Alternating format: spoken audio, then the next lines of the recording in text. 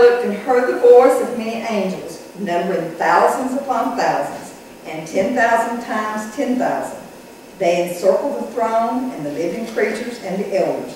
In a loud voice they sang, "Worthy is the Lamb who was slain, to receive power and wealth and wisdom and strength and honor and glory and praise." Then I heard every creature in heaven and on earth and under the earth and on the sea and all that is in them sing, "To him who sits on the throne and to the Lamb be praise and honor and glory and power forever and ever." The four living creatures said, "Amen," and the elders fell down and worshipped. The word of God for the people of God. Thanks be to God.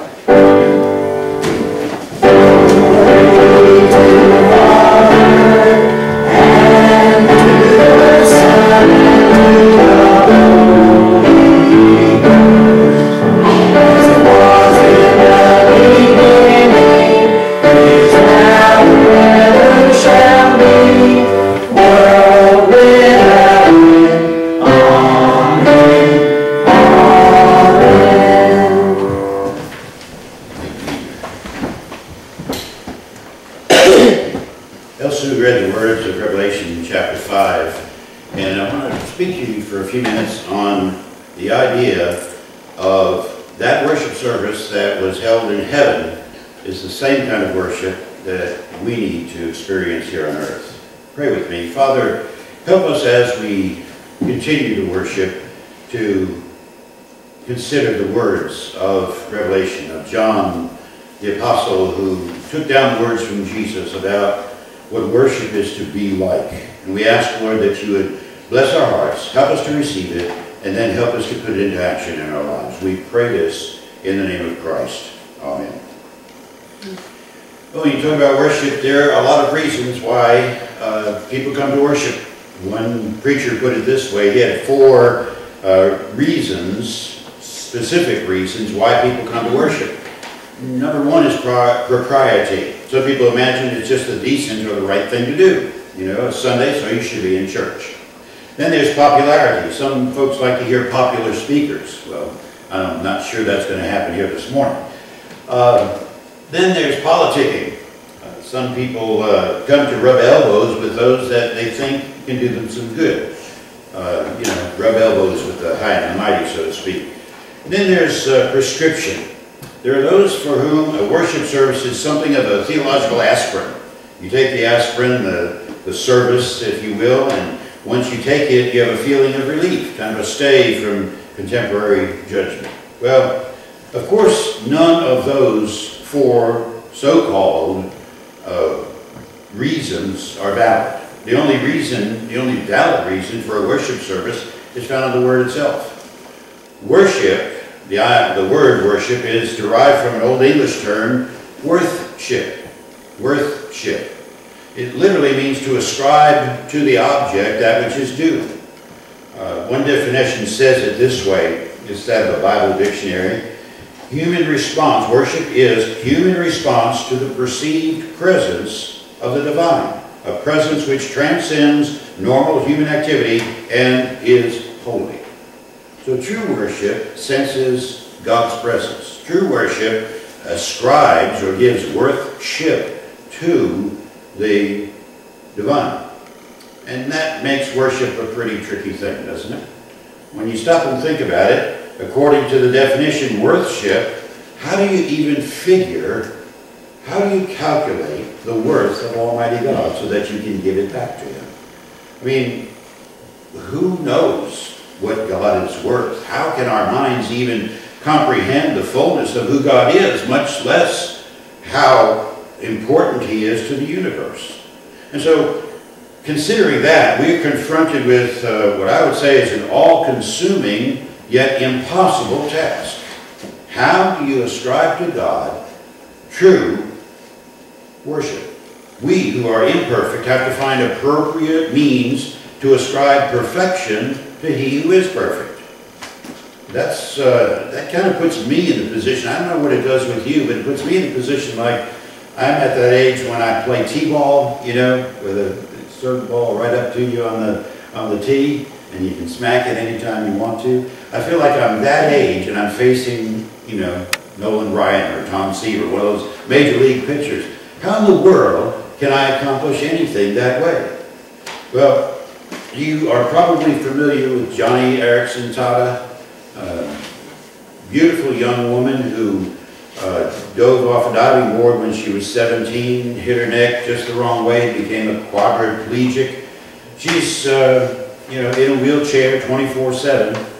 One time, according to a worship magazine article, she was in a worship service where everybody was asked to kneel in prayer. She could no longer get out of that wheelchair by herself. She would have to be lifted out of the wheelchair, but she also could not kneel because she couldn't hold her body up. And so she began to sob quietly to herself because she really did want to kneel with everybody else before her Lord and worship. And through her tears, she prayed this. She said, Lord Jesus, I can't wait for the day when I shall rise up on resurrected legs, because the first thing I'm going to do is I'm going to fall to grateful, glorified knees and worship you. Well, I have a test for worship. Does worship, whatever we do and however we do it, here and anywhere that we take part in worship, does it come from the heart? There's question number one. Question number two, and do we recognize that it can never be enough? Whatever we do, is it ever going to be enough in terms of ascribing to God who He is, worth sharing? The third question, do we offer our best despite the inadequacies of who we are and our human condition? And then lastly, are we in worship service to be pleased by a choir, as good as they sing, soloists, as good as the soloist might present it, a pastor preaching maybe a neatly constructed and cleverly presented sermon? Are we in the worship for the entertainment value, the fact that we are to be pleased by what's happening, or are we there, are we here to please God and bow before Him, and like the angels circling the throne in Isaiah's vision, cry, holy, holy, holy. Why are we here?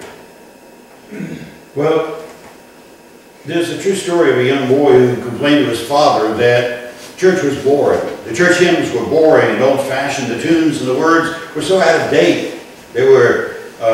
They meant very little to his generation. And so his father challenged him. He said, listen, if they're boring to you, if you could write better hymns, why don't you do that? And the boy did it. He went back to his room, and that night he wrote his first hymn. The year was 1690, and the boy, that young boy, was named Isaac Watts. You might recognize the name because more than 350 hymns later, Isaac was still writing. And we're still singing his tunes. Some of the names appear on the screen there. Joy to the World. I mean, do you enjoy singing Joy to the World? When I survey the wondrous cross, oh God, our help in ages past, at the cross, where I first saw the light. Alas, and did my Savior bleed? Am I a soldier of the cross? One of my favorites is, we're marching to Zion. Marching to Zion. Isaac Watts wrote that, so goes the story, when he was the pastor and the choir director. Imagine that, Debbie, he had my job and your job, right? He wrote that song one Saturday night because he got wind. The unity in that particular church was terrible, and it was just about broken altogether. And the choir was a cohesive group, and the choir was going to refuse to sing the next Sunday morning. And so Saturday night, Isaac Watts took pen in hand, and he wrote this hymn, We're Marching to Zion. That's the one that starts out, come we that love the Lord, right? That's a familiar hymn that we sing all the time. He wrote that song, and it has this as its second stanza. Listen to the words. Remember the circumstance. The choir was going to revolt. They had a problem. And this is the second verse that Isaac Watts, the pastor and the choir director, put in. He said, let those refuse to sing who never knew our God. So, do you suppose they were on the hook with this? I mean, did that choir have a little situation going on? Let those refuse to sing. What would happen if they refused? What would happen if it was their prerogative not to sing? And they took that prerogative. They would be saying, let those refuse to sing who never knew it. They're saying, well, we're not going to sing. We don't know that God. Do you think the message was received? Well, the music, the prayers, the offering, the sermon, the scriptures, nothing about any of that is optional. None of that is about protest. None of that is about personal prerogative. What is it about? It's all about total surrender. Total bowing before Almighty God. It's about falling down before a holy God and ascribing worthiness to Him. That's worship. We can do no better than just submit ourselves. That is holy worship. Some folks will only come to church to be baptized or married or buried. Dr. Adrian Rogers, that old Baptist preacher who's with the Lord now, used to call that being hatched, matched, and dispatched. He said the first time they throw water on you, the second time when you're matched, they throw rice on you, and when you're dispatched, they throw dirt on you. Well, people that got to be dragged to church have the same attitude as I've seen in the comic strip, The Family Circus. I don't know if you like that comic strip. I love it. Written by a Christian man, Bill Keane. But one of the characters in that comic strip is Dolly. She's a little girl. And in this particular one that I love, she is sitting next to her mother in church, and she has a very bored expression on her face, counting the tiles on the ceiling. And she's looking at her mother, and she says, "How much longer till we goeth home?" Well, friend, when you come and you stand in the presence of holy God, the transcendent, the King of glory, the resurrected Lord of all, somehow the thought of how long is this going to take? Or are the Baptists going to beat us out to the cafeteria? These things ought not to be. So what I want us to do is look at the character of the God that we came here to worship. And the first piece of His character that I'd like for us to consider is His holiness. Consider the holiness of God. When Isaiah had his eyes open in his vision to see the glory of God filling the temple, he saw the angels flying back and forth. And what were they crying? Holy, holy, holy. If the angels in heaven can do that, that's the least we can do. Isaiah's reaction when he saw that was to shrink away, because Isaiah knew himself. He said, I'm a man of unclean lips. I can't say what I'm seeing here. That's too holy for my mouth. God is different from man. He's beyond description. Standing before Almighty God will change your perspective on life. Amen to that?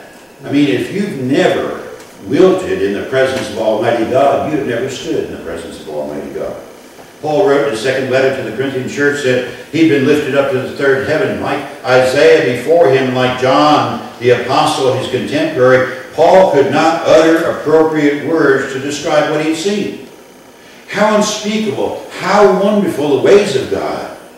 Words sometimes fail us. You remember Marco Polo went to, he's not just a game, by the way, right? He's an actual historical figure. Marco Polo in the 13th century, he went to the East, and on his deathbed, I mean, reports of his discoveries were not believed by everybody. He had a tough time once he got back home. He discovered the trade route, and, that is legendary. But what happened when he got home? Most of the people didn't believe everything that he said about it, about the wonders that he found over there. And on his deathbed, he was urged by some to recant, to withdraw all that he told about the wonders of China.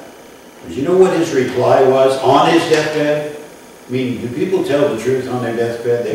They generally do. He said, I have not told half of what I saw.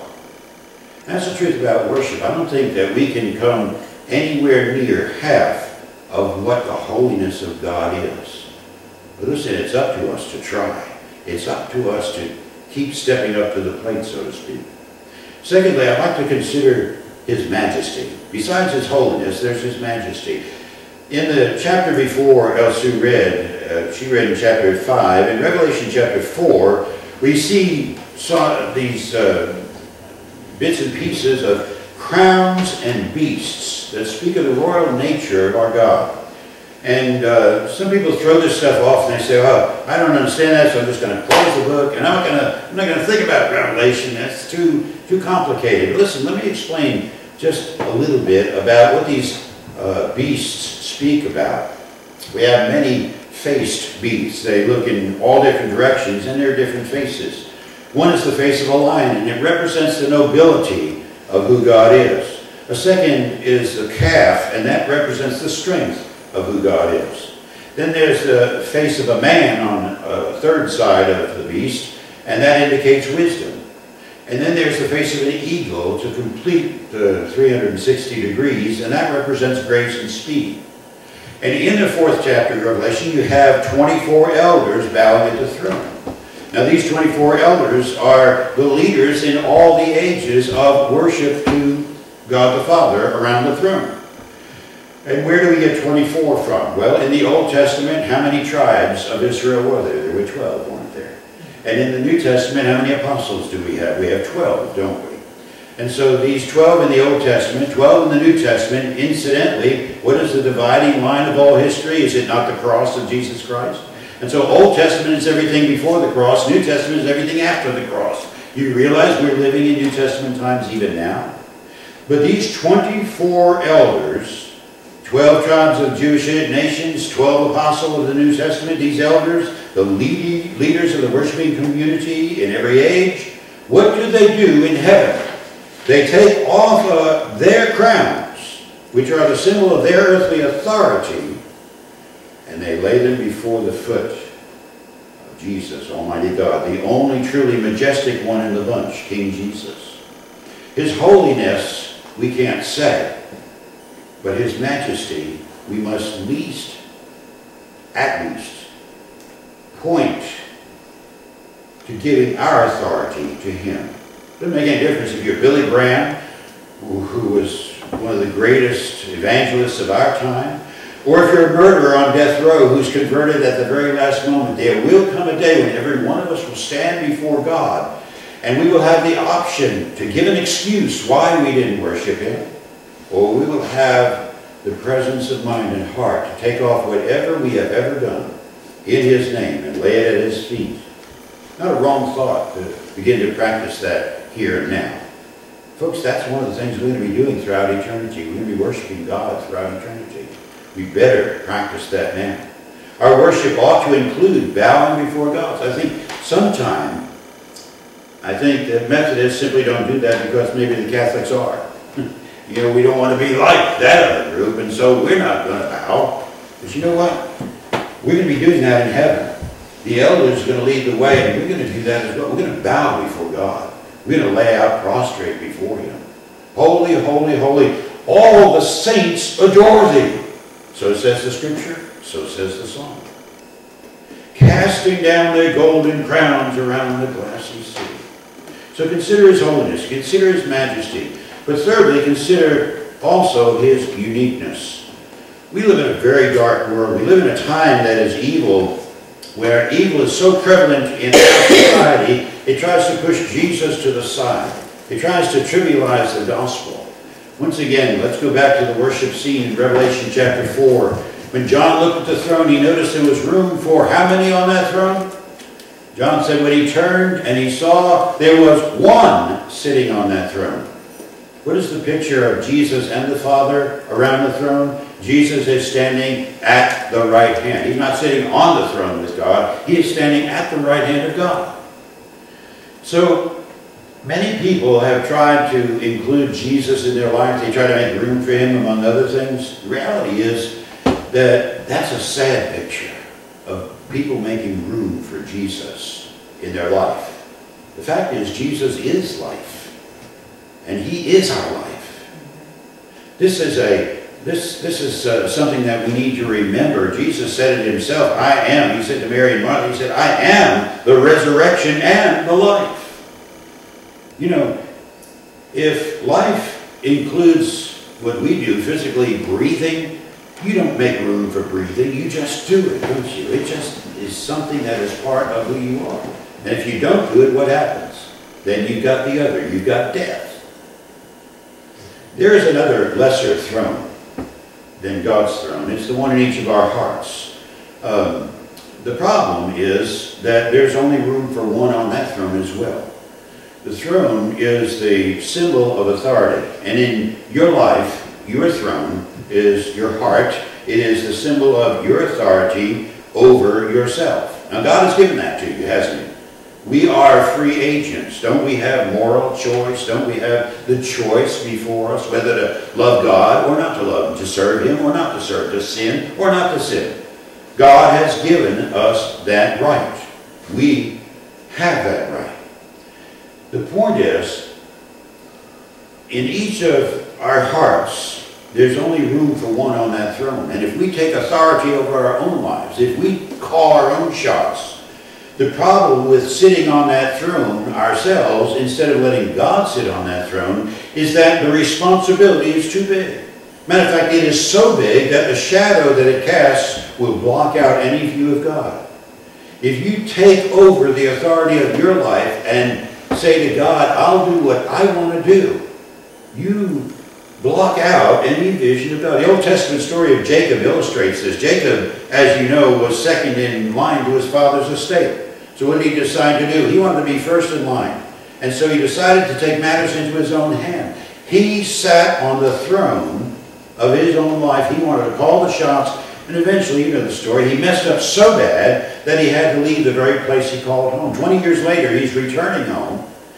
But he's still the same Jacob, although he's had 20 years to think about it, although he's had 20 years of experience to see what sitting on the throne of your own life can lead you to. And so that night, as he was about to come back home, about to see his brother once again, the brother that he had offended and he had to leave home, that night he wrestled with the angel of the Lord. Some say this was a theophany. This was an appearance of Jesus in the Old Testament, and the angel that Jacob wrestled with was actually Jesus. But whether it was Jesus or whether it was an angel, we do know that Jacob wrestled with him all night long. That must have been one fight. I never saw John Wayne in a series where, you know, John Wayne would fight with the guy for about a half an hour, right? You know, they would have a slugfest. I don't know how they stood on their feet if they were really fighting. They obviously weren't. The point is, though, Jacob wrestled all night long with this angel. And there was something physical about it because his hip got thrown out of joint in that. But that night, Jacob finally settled who was going to sit on the throne of his life. He said to the angel, I'm not leaving this place. I'm not letting go of you until the matter of who's going to sit on the throne of my heart is settled. And in that pre-dawn struggle, Jacob got himself off the throne of his heart, and he allowed God control. He said to him, life or death, I don't care which it is, but we're settling this thing right now. And once Jacob got himself out of the way, once he got himself off of his heart's throne, then he could see the glory of God. Then he could see the uniqueness of the one who is supposed to be obeyed and worshipped and glorified. Consider his holiness, his majesty, his uniqueness. One more, consider his mercy. Consider the mercy of God. We know that the only thing that can truly evoke praise or true praise is mercy. The mercy of God is something that should and does evoke praise from us. It is said, it's only the saved sinner who can look back and see that he deserved hell and was handed heaven. Isn't that a glorious thought? That you deserved hell and you were handed heaven. Wow. I, Russell, deserve hell. God has offered to hand me heaven. And all I had to do was say, yes, Lord. Yes, Lord. Is that offering worship? Is that considering his mercy? What has God been merciful over? Well, creation was an act of mercy itself. God's patience over sin is an act of mercy. Have you ever wondered in your own life why, considering some of the sins that you've done, that God didn't just kill you right there? I mean, you know, if we're honest about this thing, we know that sin brings forth death. Doesn't the Bible say that? You know, Look at the book of James sometimes. It says it specifically. Sin, when it has fully grown into its fruit, brings forth death. So, why didn't God just kill me? Because he's patient. He is long-suffering. He's not willing that any should perish, the scripture says. God's patience over sin is an act of mercy. And God's word, which reveals himself, is an act of mercy, itself. And the cross was the supreme act of mercy. The question then becomes, what do we do about his mercy? What do we do about his mercy? We praise him. We praise him. The Bible tells us in very many ways, in specific ways, how to praise him and why. First of all, praise is our purpose. 1 Peter 2:9 tells us, "For you are a chosen people, your royal priests, a holy nation, God's very own possession. As a result, you can show others the goodness of God. For he called you out of the darkness into his wonderful light." See, the purpose that we have as Christians is to show God's goodness to the entire world so that they'll respond as well. That's what it means to be a witness. It means say what God has done for you. Secondly, it is also our privilege. Psalm 67 verse 3 says, "May the nations praise you, O God." That is a privilege to praise God, to lift him up before the world. And then it's also our priority. Look at Hebrews chapter 13 verse 15. The writer says, "Therefore let us offer through Jesus a continual sacrifice of praise to God." That speaks of a priority, to proclaim our allegiance to his name. Now, if the God of all mercy could come to earth and die and go to hell and suffer the penalty for our sins, what an incredibly small thing it is for us to turn around and praise him for it. That's our response. He's so merciful. Elizabeth played a song for the offertory a few moments ago. I don't know if you've ever heard it or not. It's not an our hymnal, it's in the Baptist hymnal. And I've always loved this song. It's called "Worthy of Worship." And as she was playing it, I was singing the words in my head. And the words go something like this in the chorus: "Worthy of worship, worthy of praise, worthy of honor and glory. Worthy of all the glad songs we can sing, worthy of all the offerings we bring. You are worthy, Father, Creator. You are worthy, Savior, Sustainer. You are worthy, worthy and wonderful, worthy of worship and praise." Boy, I'll tell you what, every time I used to sing that song, I break out in that song sometimes when I'm driving down the road and there's nobody in the car that can criticize me or something. And I lift that song, not that she does. I mean, if I hum, she says, "What's that awful noise?" But I got a bit of a test for us at the end of this message here this morning. The test is this: what are you going to do about what you've heard and experienced here this morning? What are you going to do? Will there be any difference about the way you spend this week? When we consider his holiness, when we consider his majesty, we consider his uniqueness, we consider his mercy, what are you going to do in response to that? Will there be any difference in the way you spend this week when you consider his mercy? Paul Reeves wrote this. He said, "If you can leave your church on Sunday with no feeling of discomfort, with no feeling of conviction or brokenness or challenge, then for you, the hour of worship has not been as dangerous as it should have been." You know, whenever I come to worship, when I truly am in a spirit to worship, I realize that my life is on the line. Everything about my existence is on the line. Richard Foster followed up Paul Reed's statement. He said this: "If worship does not change us, it has not been worship." Folks, if you're comfortable in your relationship with God, evidently you haven't worshipped.